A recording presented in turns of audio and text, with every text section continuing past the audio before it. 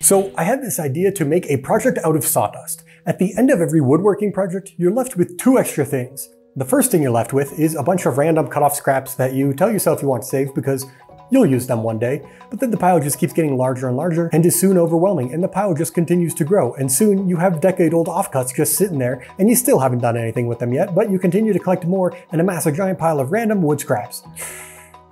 I'm not projecting, you're projecting. But the second thing you're left with is a lot of sawdust. Now, I could make a project out of all those old wood scraps, but then that would ruin the perfectly good pile of wood I spent so long building. So instead, I'm going to make a project out of sawdust. There's actually a lot of interesting uses for sawdust that I learned about, but I want to try something a little bit different, inspired by MDF. Now, MDF is essentially sawdust and other scrap wood that's milled up with glue and heat pressed into usable boards again. I want to try and do something similar and create a pot for a plant. And what's really cool and fun about this technique is you can use it to make pretty much anything you want. So here's what I designed so far. I've been a lot more inspired to try and grow plants again ever since I finished my infinite terrarium, so I want to make something cool for these plants to grow into. One big problem though is I made way too many different iterations for this, so there's kind of a lot here. I'm just going to select my two favorite designs to move forward with, toss away the rest, and then I'll speak more about the design specifics on these in just a minute. Before jumping into the final project though, I wanted to try a small version first so that I can test my process out on it. I started out by making a little mold of various subtractions and additions to the walls, just to see if there would be any problems with that. For the mixture filling the mold, I wanted to generally use items that everyone has so that they could try making their own if they wanted to. I made it as close as I could to how some MDF products are made, generally with 82% wood fiber, 9% glue, 8% water, and 1% paraffin wax, but I'm kind of just ignoring that because I don't have that and it's a small amount, so I'm kind of hoping that's not a critical component to all of this. But then I stuffed that all into the mold and then came back in 48 hours to see how it turned out. Now, I've already learned an immense amount from just this one small scale test. Like first off, I designed in a little weep hole on the side for excess glue to drain out of. Turns out that is not necessary at all because the watery glue found its way out of the mold no problem, which is fine because this doesn't need to be watertight. The other important thing that I learned from this is that I should have used mold release. This thing has turned into an absolute brick, so there's really only one tool that I have that can help get this unstuck now. So I grabbed a screwdriver and then I pried at all of the seams to try and get this thing apart, and the inside is underwhelming. My granola bar of a mold was still pretty damp and broke apart very easily when handled.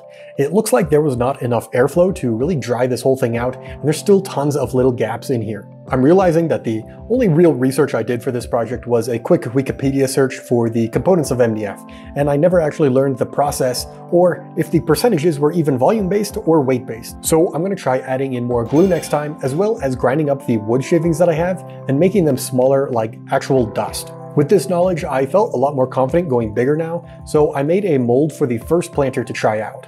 This one is a 4-part mold, and I'm hoping that I can take off parts of it during the drying process to give the mold better access to air and to dry it out quicker and better.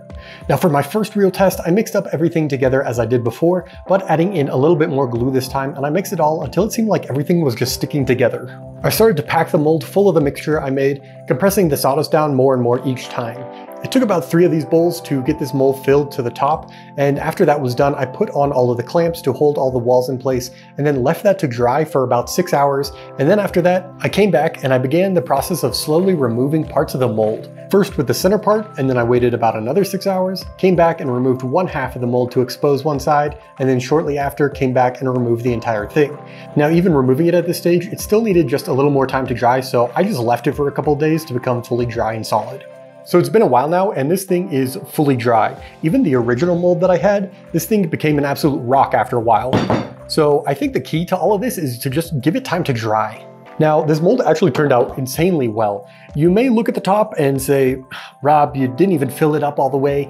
It looks terrible. You're an idiot. And I would say, you're harsh, but fair. Now, the nice thing about this is, at the end of the day, this is still sawdust. It can be cut, it can be sanded, anything that normal wood can do to finish up and look nice and clean, this can do as well. So this is just a simple run through the bandsaw to get it perfect.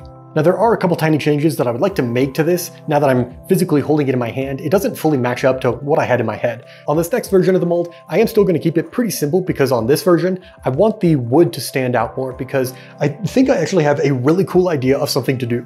This is a tub of sawdust I have, and the idea I want to use on this is actually shown right here. The darker layers almost creates these sedimentary layers of sawdust telling a story about the history of the shop, and I just think that's so cool. Now, I want to take that idea and essentially make this kind of like a marbled wood. The idea is to use the darker material to create little layer lines throughout this so it becomes more than just one species of sawdust in here, and I have no idea if this will even turn out, but I think that idea sounds really cool, so I have very high hopes for this thing. It didn't turn out well.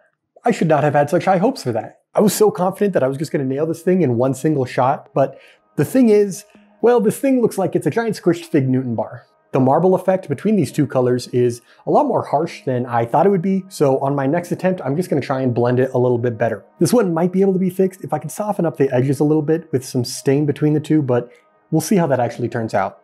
Also, that's how I did a lot of this darker color. I don't know what magical properties I thought I had to be able to sort and organize sawdust by color, so it's a lot easier to just cheat. While I work on the mixture for the next attempt at this thing, future narrator me will tell you a little bit about this mold because this one's actually really cool. This new mold I like so much more. It has less facets to it, and I think that it's just more clean overall.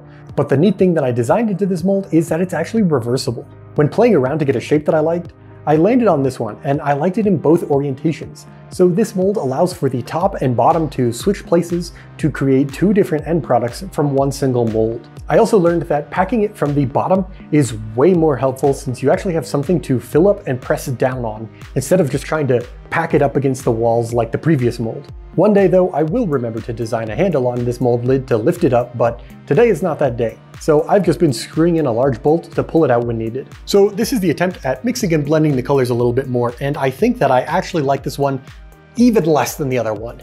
This one just does not look good. There's no real rhyme or reason to anything, and it kind of just looks like a mistake. So I'm gonna go back to doing mainly one color. I have one last idea of mixing these two colors together to try and get something I like, but if this one dries in 12 hours and it comes out and I still don't like it, then I'm probably just gonna go back to one single color for this. Okay, now we are actually starting to get somewhere. This final test is a lot closer and more along the lines of what I was actually going for on this project. I landed on doing just a single color tear right through it, which I think looks pretty cool. And it's just enough to give it that little bit of character, but still remain clean and not messy like the other ones are. Now, the original idea for this project was going to be to make two different designs for this, but I figured since I've already changed this so much since the original design, it would be cool to do a reverse of this mold.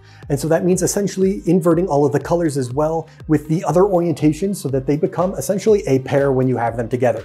Now the next step for these two is going to be the finishing process to get them all nice and cleaned up. But while I work on that, I wanted to tell you about how you can actually own a set of these, as well as answer a request that some people have had. For some time now, people have been asking me or reaching out to see if they can buy a project or the project files, and I have not had a good answer until now. I have set up an Etsy store where you can get the digital files that I use to make a lot of my projects. They will contain all of the files and 3D models that you will need to cut, print, or just measure and recreate the project yourself.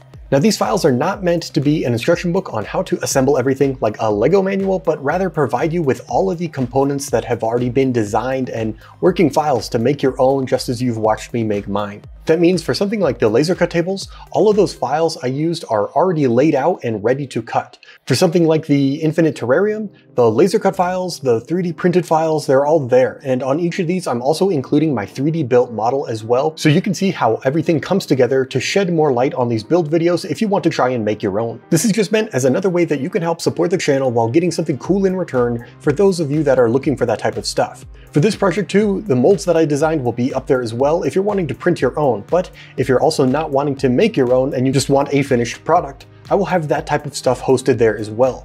For this project, I have enough sawdust left to make a limited run of only 5 sets of planters, so if you thought they were cool and you wanted a set of your own, the link to buy them at my shop and all of the other stuff will be in the description down below. Anything purchased there will just go right back into this channel and help make bigger and better projects, so thanks for checking it out.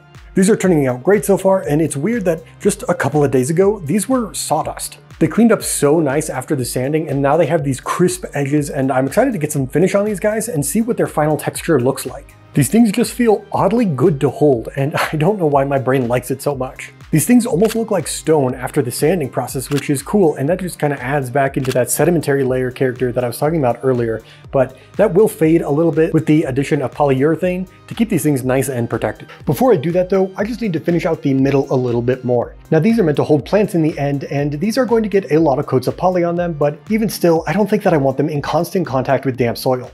I don't actually really think that it's a problem at all, to be honest, but I'm really confident in these, but just for the sake of guaranteed longevity, I'm adding in a little bit of a 3D printed sleeve in the middle, just so that there is a barrier between them. Now, I'm sure that the big question on this project will be how everyone reacts to the final texture. To me, I actually like the little pitting and the packed sawdust texture because it's a byproduct of the process, and despite its look, this thing is perfectly smooth. If you didn't really like that, you can again just fill it with more glue and sawdust, but I like mine, so I'm keeping it that way. While this project is inspired by MDF, one of my biggest fears going into this is that it was going to come out looking like MDF and just be kind of normal, boring, and bland, which thankfully it did not. This is definitely different, and the other big question here is, does something like this even sell? I have no idea. But I just wanted to try something out that is different than the normal uses of sawdust and just try and make something more unique with it. Hopefully maybe inspiring one of you all to try out the process of this or something like it, because I feel like this is just beginning to scratch the surface of what you can do. You can mix in other pigments, you can use a range of sawdust scraps, you can use maybe different types of glue that will yield different results. There's just so many different opportunities with something like this, and the fact that you can make pretty much anything with this is exciting for something like sawdust, which is often overlooked or just discarded. If you end up making something, please tag me in it over on Instagram. I genuinely would love to see what people can make, but for now, I will just leave you with the final product. Thanks for watching.